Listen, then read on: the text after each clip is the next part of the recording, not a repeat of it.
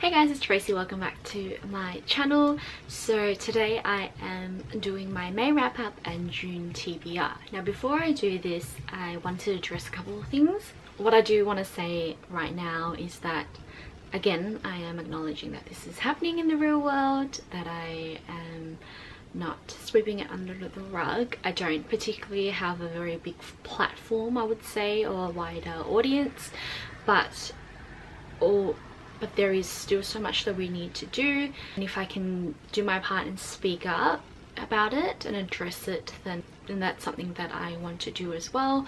Again, I'll leave links to a lot of resources and places that you can help out. Some of those links will definitely be just US related, but I will also include links for fellow Aussies who want to show support. I don't have the same experiences or an understanding of what Black people are feeling, what they've gone through, anything like that, so I never want to put words in people's mouths or assume things. I just want to say that I will be echoing a lot of what I've read.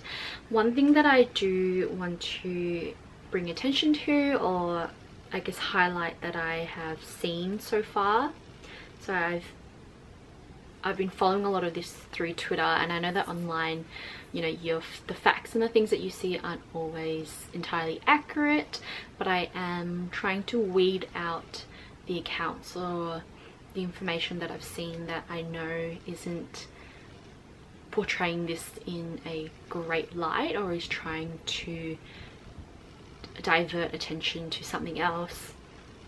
But I did see a 10 steps to non-optical allyship, a thread.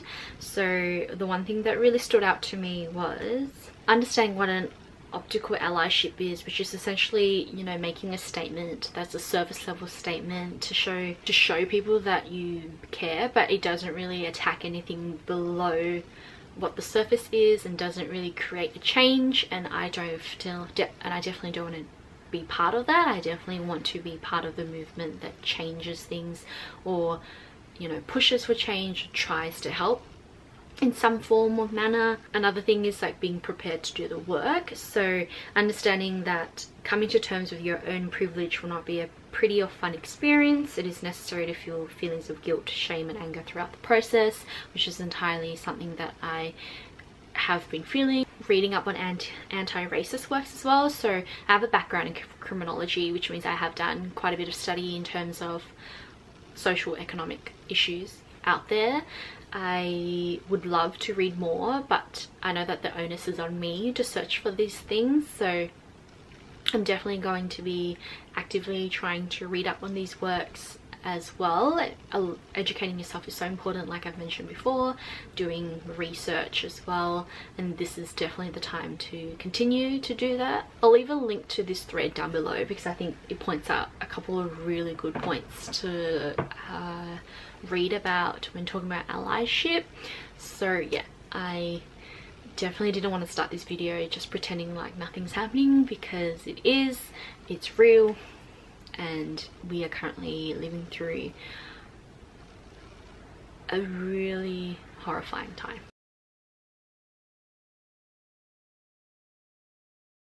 So for the month of May, I actually read a total of 5 books, which is impressive to me because of the fact that I haven't read as much over the last few years. I would read maybe 1 book a month, 2 if I was lucky. So the fact that I read 5 this month really makes me feel happy and proud about my efforts.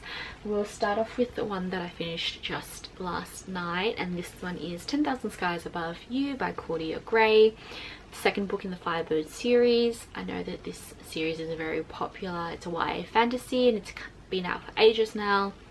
I flew through this much like the first book that I read, and I absolutely loved it. Definitely didn't love it as much as the first book, but I think that's how a series goes. I do have the 3rd book already, and I'm excited to start that one. If you didn't know, this series is all about the concept of parallel universes and traveling between dimensions. The main character, Marguerite, in the first book starts to travel through dimensions to seek justice for her father's death. That's not a spoiler, it happens immediately. You can read it on the blurb.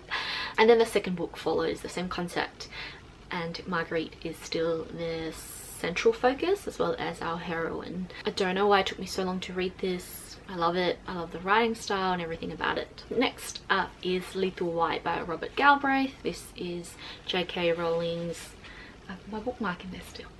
This is J.K. Rowling's alias name, so if you were watching my reading vlog, I finished it in the reading vlog over the weekend. It's the fourth book in the Cormoran Strike series, which is a adult crime mystery novel. I didn't love this as much as the first three. It was a lot slower. This is a 750 page book, and it only picked up, that scared me, it only picked up in the last 250 pages. In saying that, I don't think I wasted my time reading it, because by the end of it, the mystery that was revealed was a really big aha and satisfying moment to me. You can read my full entire review. I'll leave a link to it down below.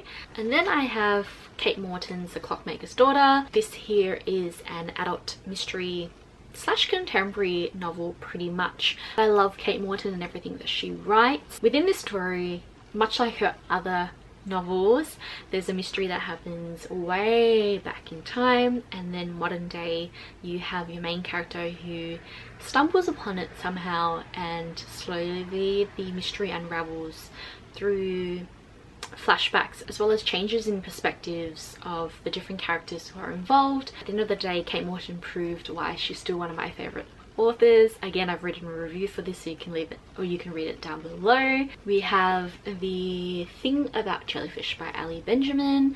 This one here is a middle grade novel. Speaks about really big topics. So the main character, Susie, doesn't speak anymore, and this comes after her best friend's death. So Franny ends up drowning at sea, and for Susie it's not something that she can't comprehend, because to her Franny's always been a great swimmer. She's trying to understand why it's happened, and she's so fixated on it that she starts to blame jellyfish. I have mixed feelings about this, because I like that Ali Benjamin has tackled something that a lot of people don't want to speak about. Grief is a very big thing that everyone has to deal with, but we don't tend to speak about it, and I'm a really big advocate of grief normalization. I have done a full video about grief and whatnot, which I actually think I'll tackle more when it comes to reading experiences. But when it comes to the actual book and reading it itself, I felt very detached from the character Susie. I also didn't feel like I was reading from her age in particular. I don't know. I would say that this flits around a 3 to 3.5 stars. I haven't done a review from it just yet, because I'm still thinking about it. Reading experiences wise, it was okay. And then lastly, which is the first book I read for the month, I'm pretty sure, is 1,000 Pieces of You by Claudia Gray. So that's the first book to this one that I mentioned. I probably should have started with this one first.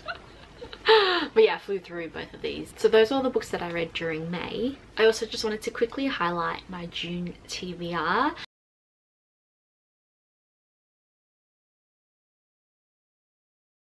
Not much, because like I said, reading 5 books is impressive enough to me, so we'll see if I get through these. This particular book I've spoken about multiple times already. It's Tales of a Tall Forest, From a Tall Forest by Sean McAuliffe. Fairy tale like novel, really. It's a picture book pretty much, and I think I will be able to finish this overnight. I would love to have that feeling of me just being in bed reading a fairy tale like I did when I was young, so that's why I want to read this one.